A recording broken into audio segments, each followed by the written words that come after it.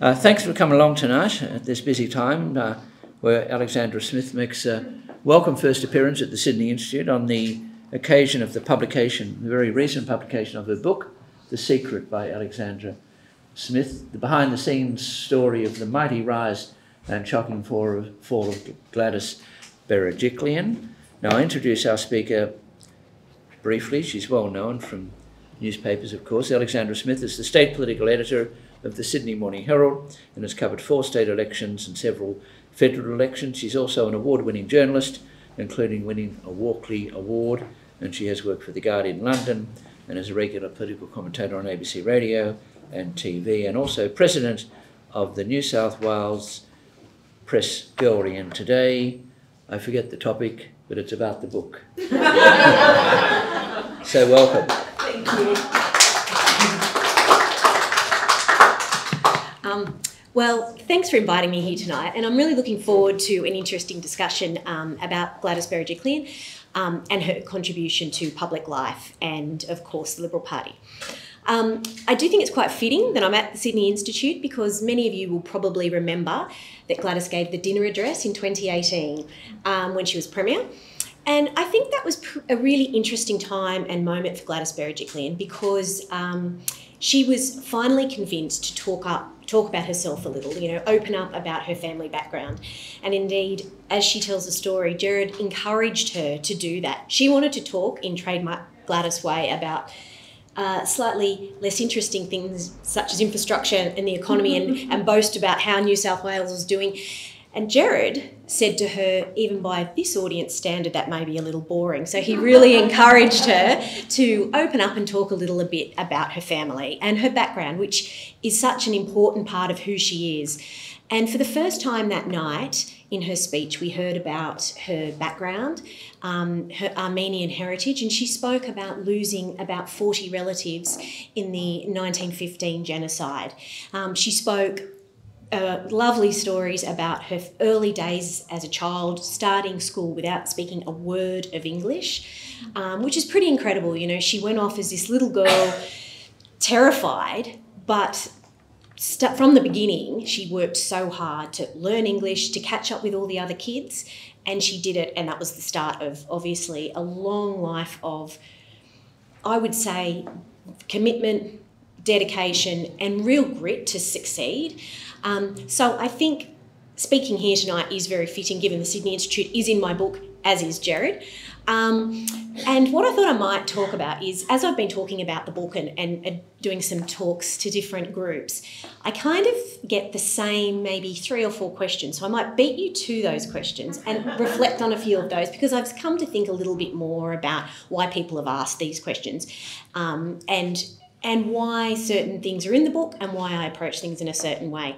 The first question I get is, why does my book start with a quote from Khloe Kardashian? Now, I don't know if you all know who Khloe Kardashian is. She's part of the Kardashian family, which is America's most famous celebrity family.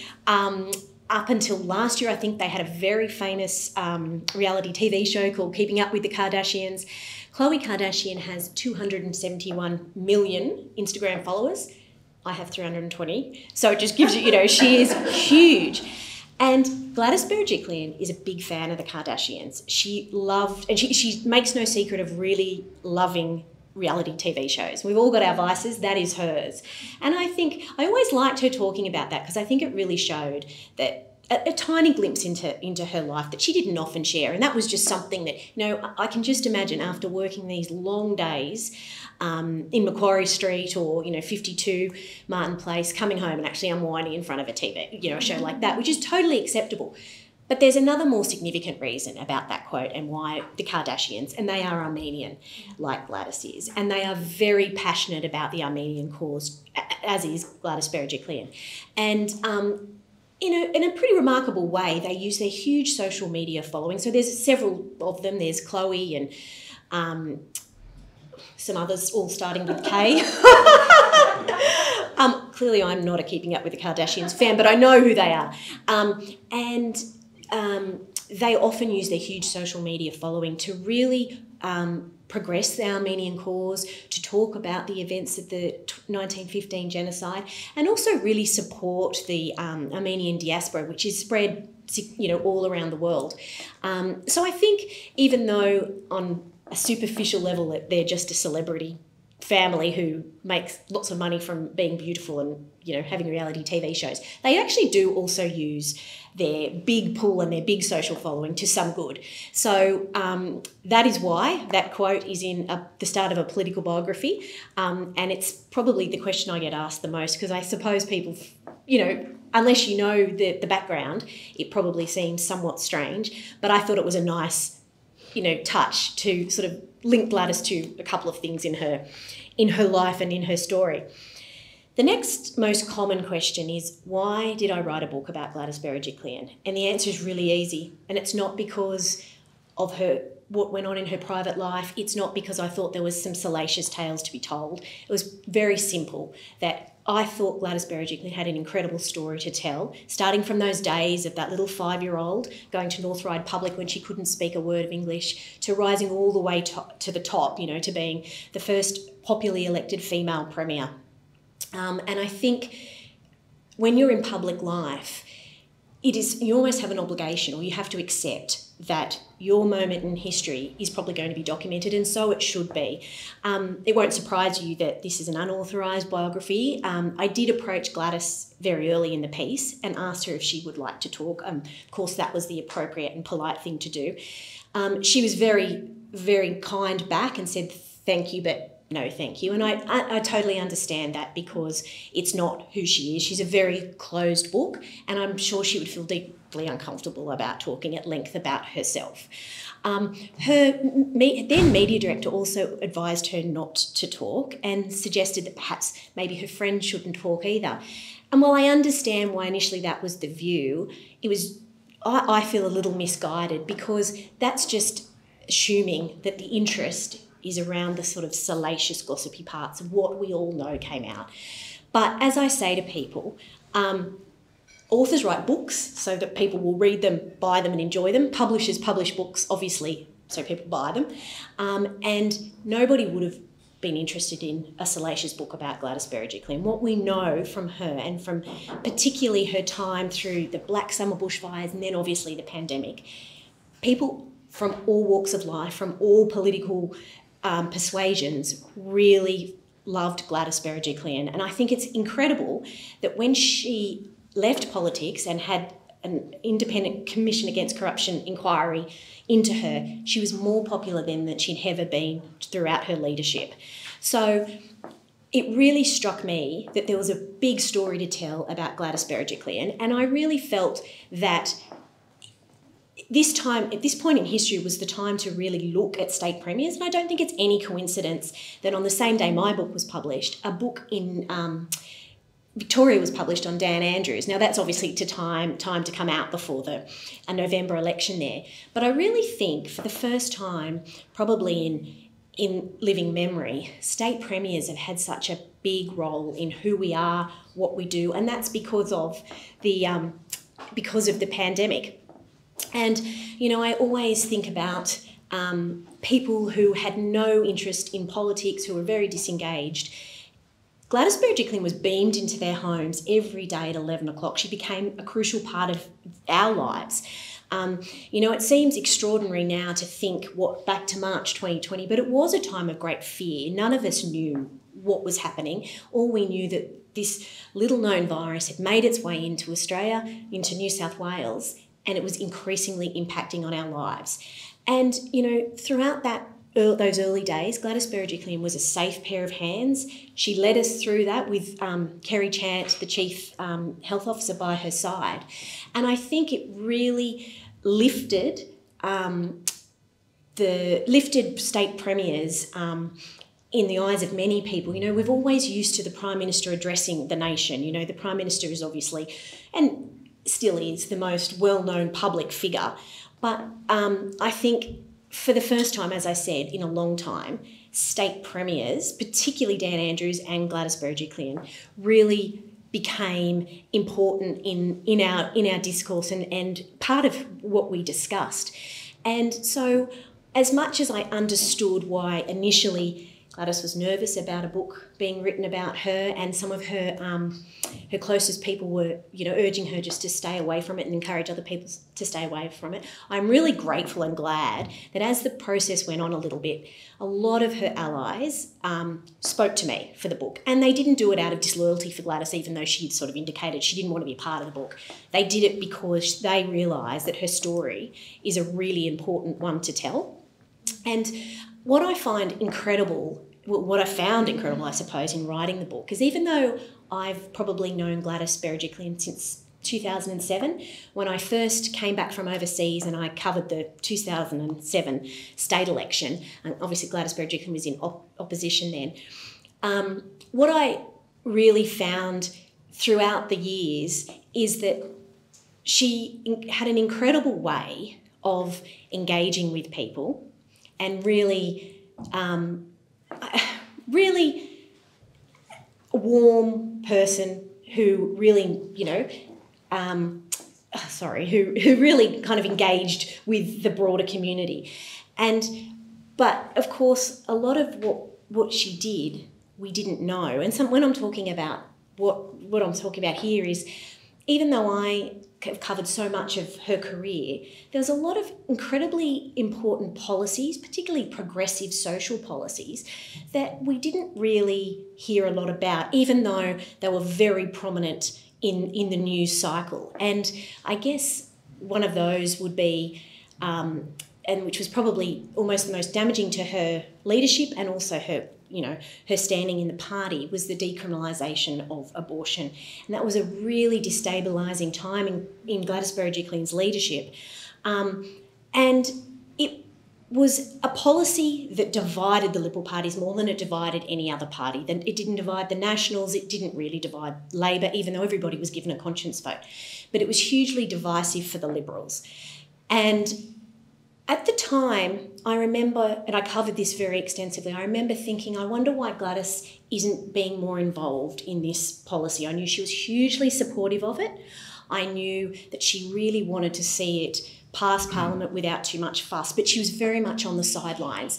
When it came to speak to the bill, she didn't speak. And when she came to vote on the bill, she slipped in quietly to Parliament, sat sort of with the eyes, but, out of sight, off to the side, and didn't make a fuss. And that was absolutely fine, although I remember at the time thinking, I wonder why, as a female who really supports this, why isn't she being more forthright and more open about her position? But when I was researching the book, what I discovered from Alex Greenwich, the Sydney MP, was that she was incredibly involved behind the scenes. She didn't need to be out in front of everybody trumpeting, her views. She was a mentor to Alex Greenwich. She was there to basically give her wisdom and tell him how to shepherd through this difficult policy. But she didn't need to do it in any way that was overt or too obvious, probably because she was slightly concerned about some within her party. The right wing were very, very angry with her for allowing this policy to come on before Parliament.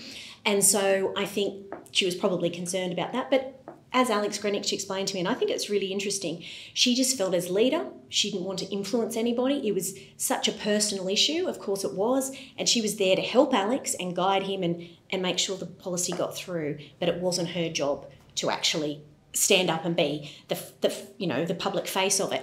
And I think there are a lot of instances where even though I've been covering Gladys since 2007, there's a lot of things that she really achieved that I wasn't aware of, and I think a lot of people wouldn't have been aware of. And I think that's another reason why, to me, documenting her rise through from starting in Peter Collins' offices as a very junior, electorate officer, all the way through to being obviously in Barry O'Farrell's opposition, then his government, then being the first female treasurer, the first female transport minister, and then of course Premier, is such an interesting story. Of course, we can't ignore the fact that her premiership ended because of a terrible decision she made.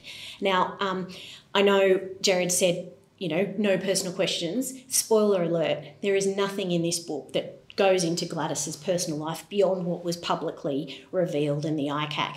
And I think because that's said enough, and Gladys's downfall and her story and her legacy isn't about the salacious details of a relationship she had with Darryl Maguire, but what it is about, it is part of her story, because her decision, which she stuck to for many, many years, not to declare this relationship, was what finally brought her undone. And of course, you know, a lot of people have spoken about everybody's had a lot of women have had a Darryl, you know, a dodgy boyfriend in their past, and of course we have.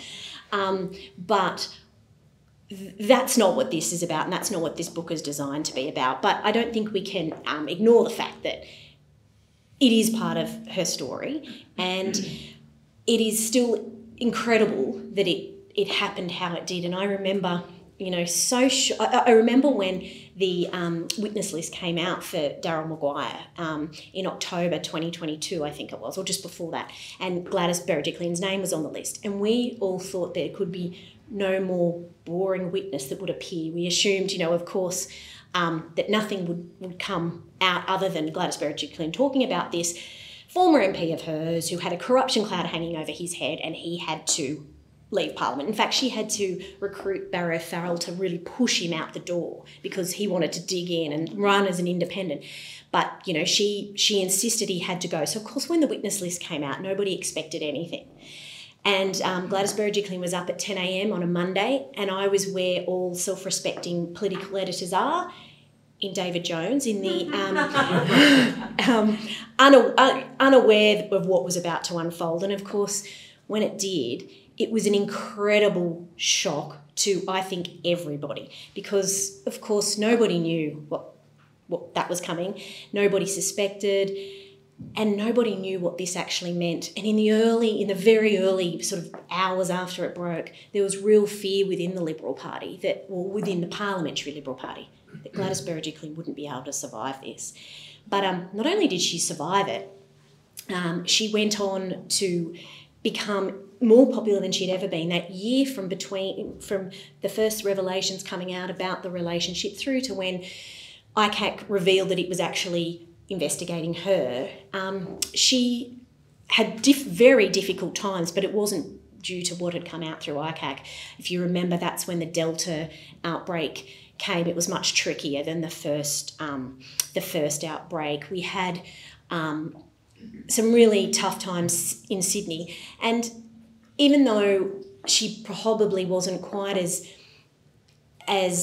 lucky in that second round, because I think fatigue had started to set in and people were not perhaps as forgiving for mistakes. And mistakes were made. We can't ignore that. I think the fact that Gladys wouldn't meet with the 12 mayors who were really angry about the division within the city. If you remember, there were some much harsher restrictions put on parts of the Sydney, and Gladys initially wouldn't meet with them. And I think, you know, it was a difficult time for her, but not because of what had happened at ICAC. It was because, of course, you know, if we thought we got through 2020 and that was our horror year, 2021 ended up, you know, almost worse, I would say. So when coming back to why I wrote the book, it was not in any way to you know, focus on that, but we can't ignore the fact that was a part of her story. And I think, you know, would Gladys Berejiklian still be Premier if that hadn't happened? Yes, absolutely she would be, and I think she would lead the coalition to the next election if that's what she wanted to do, and would be very hard to beat. But of course, once she was subject to an ICAC inquiry, I think there is no way she would have been able to survive, not because she wasn't very popular with voters, but because she set the rules for her other ministerial colleagues and she expected them to abide to those, which meant she had to do the same.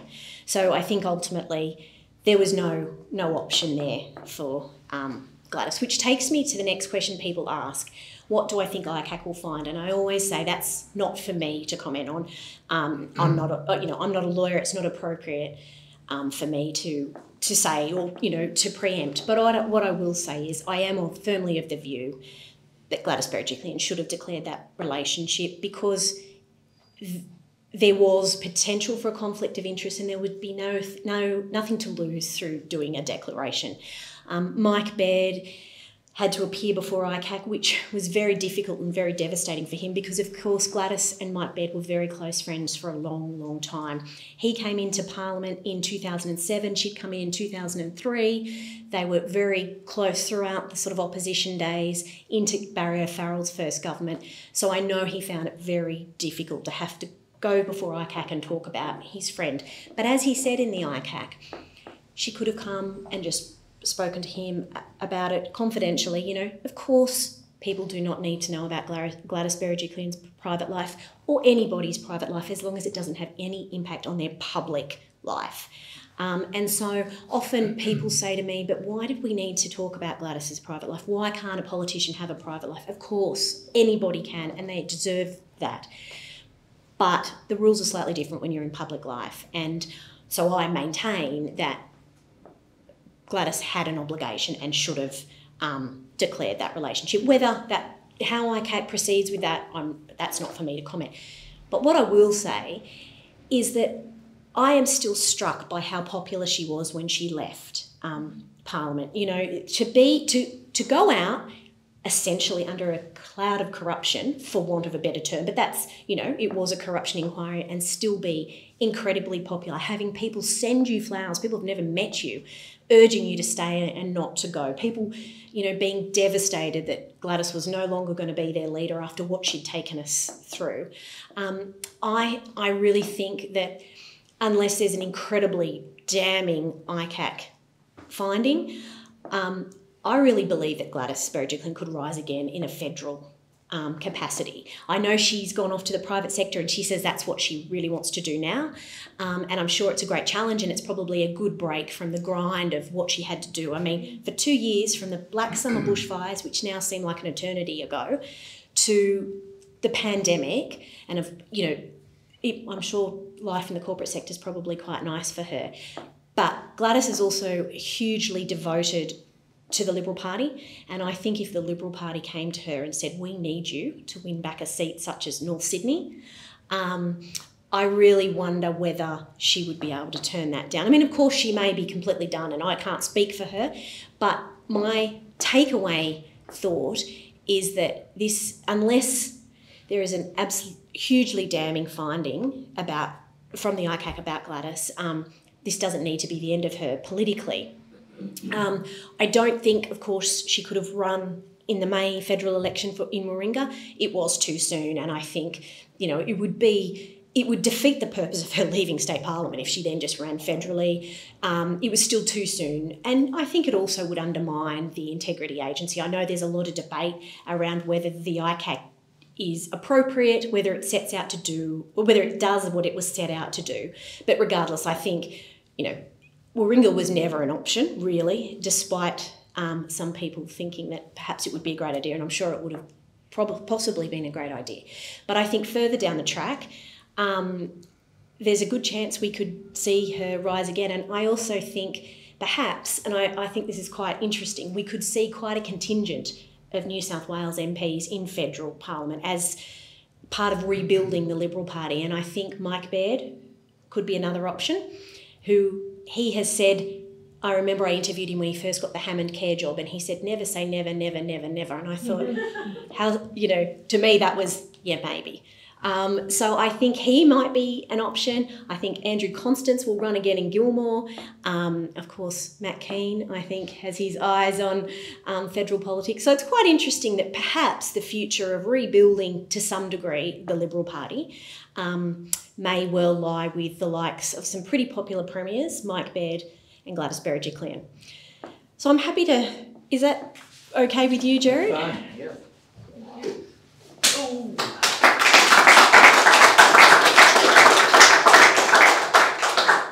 Well, many thanks to Alexandra Smith. And of course, the topic was Reflections on Premier Gladys Berejiklian, which is exactly what we heard. As I said earlier, we've got copies of The Secret available for sale after the event, and also for people who are on our Zoom and otherwise going to watch this on footage. And Dan will be we're getting these books signed and they'll be online. So we come to questions and discussion. I'll be working this part of the room, and I'll be working that part of the room. So if I just hang on 1 second, can I take you back to your, just come up here and just like you were speaking. Yep. Take you back to your comment that once Gladys Berejiklian hadn't lived up to her own requirements about declarations, she had to step down, and I understand that. But I think there's a rather naive view in certain legal circles that someone who's named by ICAC doesn't have to stand down. You take Stephen Charles QC, who's a very prominent and distinguished Victorian lawyer who's backing this. In his book, Stephen Charles says about Gladys Berejiklian and the others, Nick Greiner and Barry O'Farrell, that they didn't have to stand down once they were named, once there was an inquiry by ICAC. It seems to me this is an incredibly unrealistic view that lawyers take. If you're in politics, and what Gladys Berejiklian was announced, last November, there was an inquiry. The idea that she should have hung around till now, which we're in, September, it's still not out, that a party could carry a leader, a premier, who's under investigation by IPAC, seems to me to be totally unrealistic. What's your position on that? Yeah, I agree. I think it is totally unrealistic. And of course, from a legal perspective, there is no legal reason to stand down. So I can see why, lawyers may well say that. But you're right. You can imagine going into particularly this state election, which is going to be incredibly tight. I'm hearing some pretty incredible internal polling, both out of the Liberals and Labor. And if it's accurate, and I know we're 6 months out and that's always just a snapshot in time, but the coalition isn't in a strong position at the moment. And perhaps that would have been different of course, I think it would have been different if Gladys Berejiklian hadn't gone, but equally, it is a government approaching its 12 years. It's asking for another 4 years.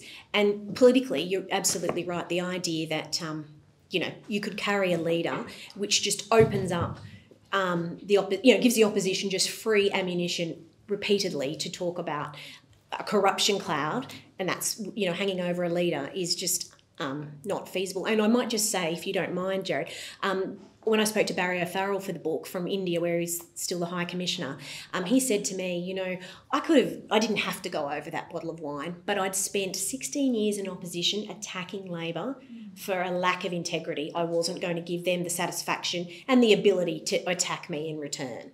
So he was very aware that if he remained, it would be, unfeasible, in the longer term. Thanks for that. So there's a question down here. Thank you, Alex. Do you think that the way that Gladys was treated publicly by the media and various other commentators has created a deterrent for people to enter public life? And if so, do you think that Australia as a society needs to be a little bit fairer on our public figures, particularly for those who make such a great sacrifice to enter public life? I don't know. When you say treated unfairly, is that because the issues were covered? There is no way they could be ignored. I don't think the Gladys Berejiklian situation is what's stopping women entering politics. If that, that, of course, somebody like Gladys Berejiklian really had the ability, and I actually think this is one failing of her, and I've written about this a lot, to not promote women and encourage more women into politics. So I think she had a great platform to do that. And we saw what happened to the Liberal Party federally when you don't have enough women running and women aren't encouraged to run. So I think that was a big missed opportunity for her. I understand that I completely understand that her position was she just wanted to be remembered as a premier, not a female premier, that she didn't believe in quotas. But I do think, she had a unique position to really encourage women into public life. So I don't think the coverage of Gladys Berejiklian or, any commentary around her situation is what would stop people coming into public life. I think parties need, and the way pre-selections are run, and we could talk about this all night, but I think there's a lot of other barriers. This, I guess I get a little frustrated because people like to seize on this idea that we're all gossiping about Gladys's private life. And I understand, some pretty interesting, I've got a be realistic, some pretty interesting bits of information came out through phone taps at ICAC, and, you know, that is the reality.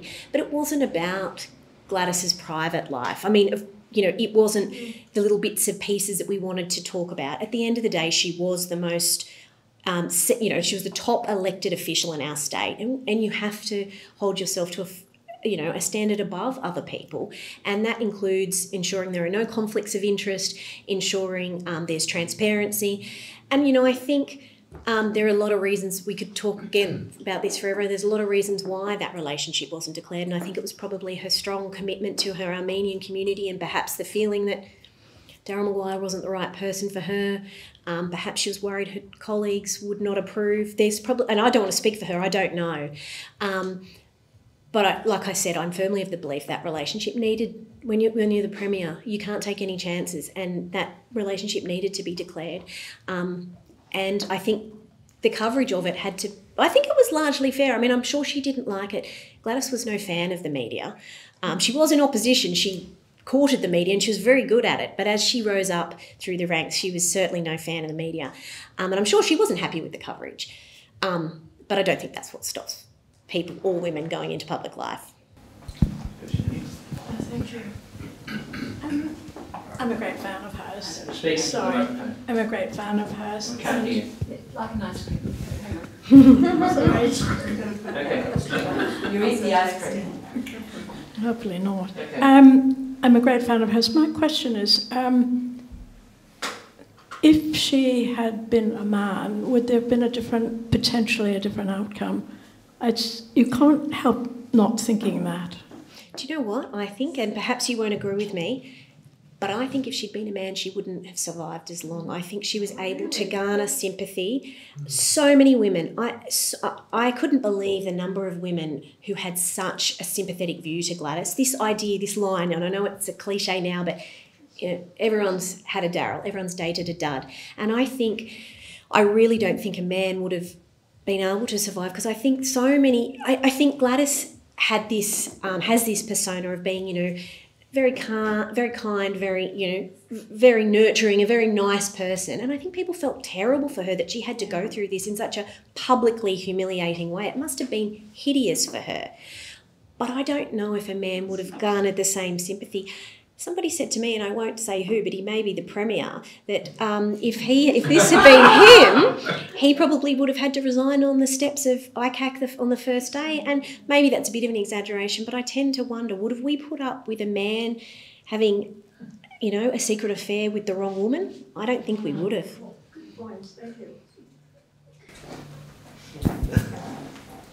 Yeah, just a point that you're innocent till you get witness or investigated by ICAC. I mean, is there a better structure, in your opinion, Alexandra, for the ICAC? I do think there is clearly a problem with public hearings. And I was interested, an interview, I think it was done just after Gladys appeared for the second time at ICAC with Nick Greiner, who's obviously the architect of the ICAC. And, you know, and of course, as we mentioned, the irony is, of course, he set it up and then that brought down his political career. And he said that he believed that although obviously the agency was set up on a model based in Hong Kong and at best practice at that time, they probably got a few things wrong. And I think perhaps, you know, public hearings are difficult because they don't have the same evidence. There's not the same laws of evidence as you would in a court. I'm not a lawyer. I don't want to try and propose a better model, but I can see that while I really believe we need strong integrity agencies, particularly I think at a state level, because and Gerard and I were talking about this earlier, you know, we have seen many, many problems with local government, and I think there really needs to be that sort of body to oversee, you know, developments and that sort of thing in local government. Whether it can be fine-tuned more broadly, probably. And I think another problem that the ICAC faces, and this is very much what happened in the Gladys Berejiklian case, people see corruption, understandably, as, you know, wads of cash being handed out in brown paper bags. And they were like, well, Gladys was not on the take. But of course, the ICAC Act goes much broader than that, and it looks at public officials, their role in ensuring they don't lose trust. And so I think there's a lot of misunderstanding also about what the ICAC does, and that's where I think people were very confused. Gladys was such an upstanding citizen and a leader, and it was always open with the public. How could she possibly be corrupt? But under the ICAC Act, as it stands, corruption is much broader than just kind of Aldi bags of cash, which is obviously a far more clear-cut corruption case, if we remember that, involving Labor. One of the arguments put forward for a federal ICAC is that it'll restore trust. In New South Wales, we've had an ICAC for in excess of 3 decades, and given the post-2011 election revelations about what happened during the Carr, and Labor government about corruption, do you consider that there's a higher level of trust about New South Wales government than there is about federal government? Well, I definitely don't think New South Wales, the government, will come up against the same concerns around integrity at the state election because probably of, such things as the ICAC. I know and I understand a lot of Liberals see that Greiner and O'Farrell were brought down by the ICAC, but let's not forget they came down pretty hard on Obeid. I mean, he is in jail in McDonald. After his government left office. That's right, true. But, nonetheless, it has played an important role. And I really don't think... New South Wales is in a really unique position, very different to its federal colleagues. It has an integrity agency, and I think a lot of people feel that while it doesn't always get it right, it's better than not having one. And also New South Wales under, Matt Keane, but also the Nationals, which I always thought was pretty extraordinary, has a really strong climate policy. So New South Wales will go into the 2023 election in a very different position to its federal colleagues. Although I do think that there's been significant brand damage because of the federal Liberals. There's a question here. When you look at the opening statement by the council assisting ICAC, the allegations against Berejiklian weren't particularly complex, relating to whether she should declare her interest under the Ministerial Code of Conduct. Now, Ruth McCall has been given an extension of time till October to bring down her report. Had she still been on the Supreme Court, and there'd be some criticism of reserving for such a length of time, do you think this should be a requirement, as the Legislative Council unanimously voted for, that there be a time limit on ICAC once they've finished their investigations to bring down a report in a timely manner? I think there has to be not only a time limit around a report, but we look at the situation of John Sidoti, where he had to remove himself from the cabinet. He was on the crossbench, I think, for about 18 months before public hearings were even started. So I think absolutely there needs to be some legislated time frames, I think, around reports. The Chinese Friends of Labor, it was a very big investigation, but it still took 2 years. And, people's lives are on hold, their careers are on hold. So I definitely think that ICAC is too slow. And I think there's definitely, that upper house inquiry I think was very important, that report, because I think something really needs to be done. Just before we move to this question, why is ICAC so slow? Why does it take this sort of body so long to come to decisions that other institutions could make within a day or within a week or at least within a month? It's a secret. Yeah, in budget estimates, the former Chief Commissioner, who's now moved on, but Peter Hall, acknowledged it was too slow, but I don't think we've ever really understood why. Of course, the ICAC has been in constant kind of conflict, I suppose, with various premiers' offices around funding. The funding model is probably a problem. The way it's set up, there is no independent funding. The ICAC gets money through the budgetary process each year, but also does have to go kind of cap in hand to the Premier's office to to ask for more funding when, they have a particularly complex investigation they need to do. It was quite interesting. The reason Ruth McColl oversaw that inquiry as a temporary commissioner was so that there was no conflict of interest around the funding model, around the funding request that had gone through Berejiklian's office when she was Premier. So I think perhaps that must play a part, because that is the main criticism that commissioners always have of their lack of sort of funding and their lack of access to funding without, like I said, having to go to the Premier's office and ask for a top-up all the time, which is less than ideal. Alex, it's a slight digression, but it's all relative. The Teals attacked the Liberals in the last federal election based on 3 issues. One was corruption and getting an ICAC.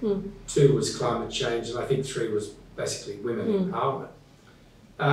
At the state level, and there's all this talk that they're going to take on the Liberals again, do you think they'll have the same effect when we've got an ICAC, when climate change has been resolved nationally and it's not a state issue? And I think we've got a pretty good number of females. Have we got enough number? No. Well, they might be able to get up on that, but do you think they'll have the same effect?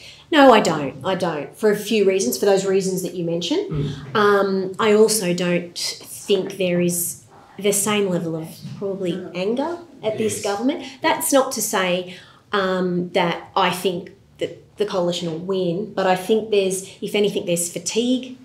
I think it gets to a point where people think this government's been in 12 years, is it time? I do still think that whether they're Teal candidates, I'm not sure if Simon Holmes will actually back them in, but I do think you'll probably see some Teal-like candidates running in some of these North Shore seats. I think you'll probably see one in Gladys Berejiklian's former seat at Willoughby.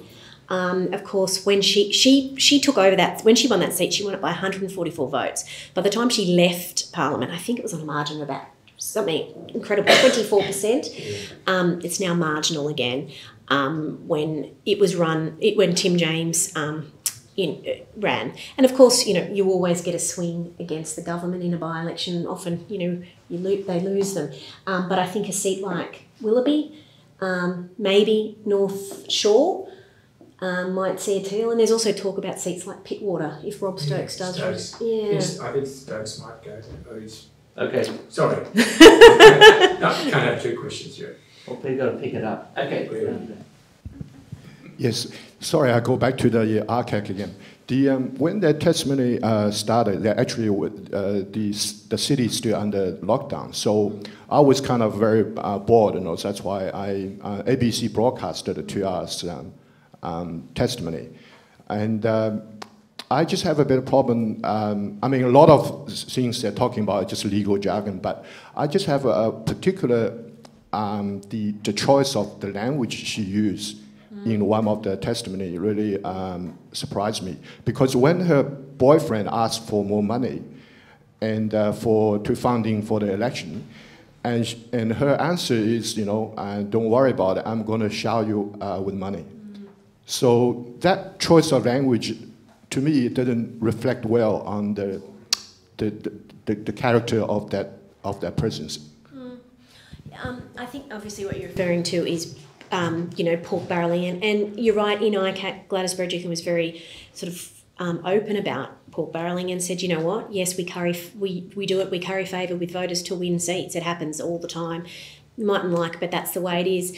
And I think it did surprise some of her colleagues, I must say, and there's a whole section in the book about this where she really doubled down on that. And she sort of said very publicly, and this was in relation to a quite a controversial scheme where the coalition handed out money to the bulk of Liberal seats and some Nat seats for projects under the guise of, because they were amalgamated under the council amalgamation policy, but of course some weren't. And, we had incidences like, Hornsby Council getting a huge amount of money without any obvious need, or at least any of following the process.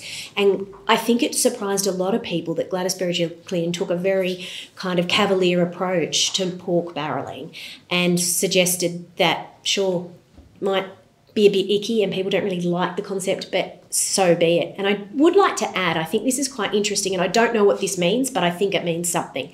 The ICAC then held a, for want of a better term, I suppose, roundtable, I think it was earlier this year, with some sort of esteemed legal minds, some academics, to talk about whether the practice of pork barrelling could be deemed as corruption under the ICAC Act.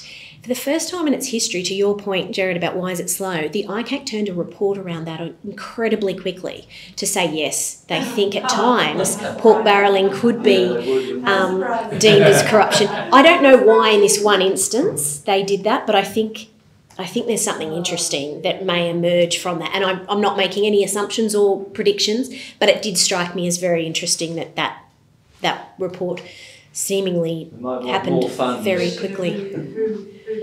All right, here we go, down the back. Okay. Thanks, Alexandra. We've heard tonight about some potential problems with the ICAC system. So we've got a commission that is commissioned to investigate a very broad concept of what corruption is. They've got quite incredible powers. They're not bound by normal rules of evidence. They take a really long time to deliver their judgments, and any investigation attracts incredible media attention. So my question is, if one day your career took a different turn, you went into politics and you found yourself the subject of an ICAC investigation, would you be confident that you would be treated fairly? Oh. I think I guess the simplest way I could answer that is probably yes. I do understand that there have been cases, particularly involving Liberals, where they may have felt poorly treated.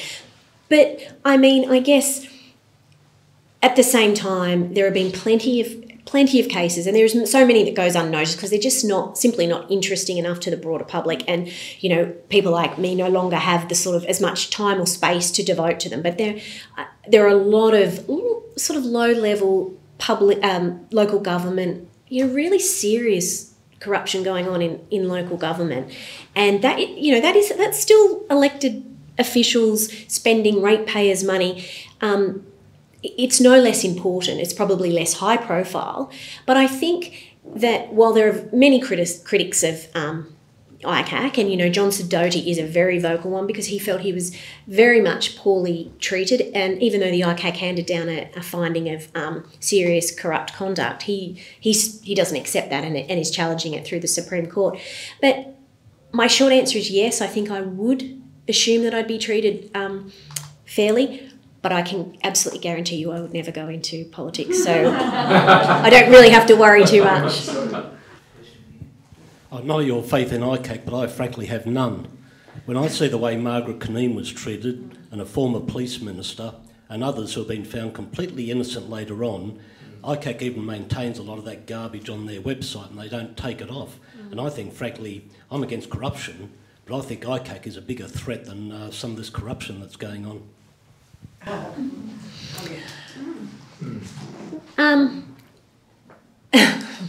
Well, I guess my response to that would be, I can understand that there are certain, ICAC has certainly got it wrong, and Mike Gallagher is one example, Margaret Cunneen. But I just would say, well, what's the alternative if we don't have an integrity agency? I think we absolutely do have to have a body that can investigate MPs, or councillors. Nothing else exists. Police. Oh. The police. That's we're just something's either legal or it's not, and there's things are much more grey than that. Just I'm going to go here, then there. Just hang on, just on the issue of corruption. I thought that, as you know, it's in the final chapters of your book. It seemed to me that Gladys Berejiklian's been one of the most honest politicians. She actually said, well, if we get elected, we make promises, we give money. If you go to this Wagga hospital, that was one of the funding issues. I mean, is anyone saying that Wagga didn't deserve extra funding from its hospital? Was anyone in the state of New South Wales saying that money shouldn't have gone to Wagga Hospital? Wagga Hospital wasn't one that sort of featured so much in in the pork barrelling side of things, I think the reason Wagga Hospital got so much attention was just the language around the language used between Gladys and Daryl in terms of whether there was a conflict of interest. That was used to highlight whether he had a sort of access that other people didn't have to her, and whether she could make things happen that for him that maybe other people couldn't. I think a bigger example was just the overwhelming spend on the Wagga Wagga by-election when Daryl Maguire left. 140 million was committed to that by-election, which is pretty extraordinary money. Why was that not needed prior to the election? You know, surely if you require certain things to be upgraded or certain funding, it's not just needed when you're trying to hold a seat.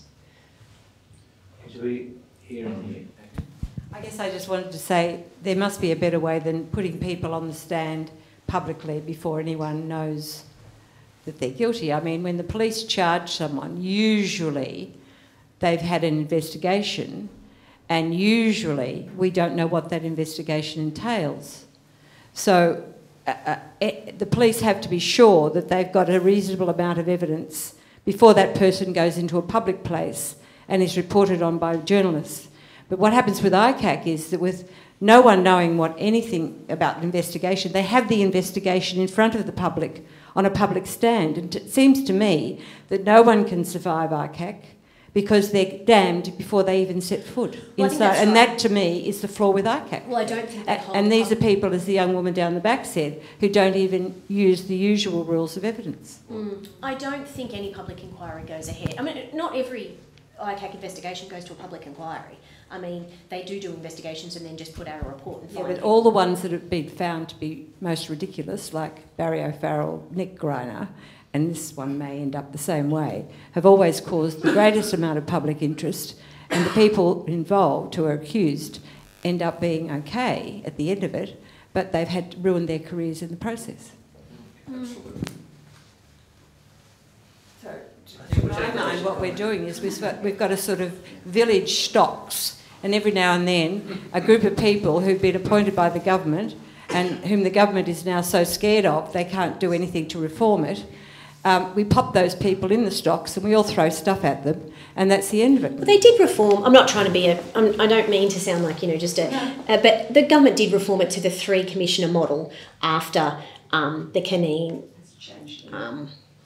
No, but I think it's interesting. I will say that Dominic Perrottet is very supportive of the ICAC, and when Scott Morrison was criticising it, and I think obviously that was for a political reason, Perrottet stood up each time and said, I really back in our ICAC, and I really think it's important to our democracy. Okay, we've got 2 questions to go. We're going to go here, we're going to go there. Okay. Put it right up here. Well, just in quick, relating to the fairness of it, there was a large amount of evidence given in private, and that evidence was given in public, but a lot of it, there was no dispute in relation to it. And normally you would simply have an agreed set of facts. I mean, there was no need to trawl through this. And as you mentioned in your book, there was a telephone intercept with a highly embarrassing, as you know, private conversation between Maguire and Berejiklian that was totally irrelevant. And yet that was stayed up on their website for half an hour. And there might have been a suppression order, but that doesn't prevent it being distributed very widely in private conversations.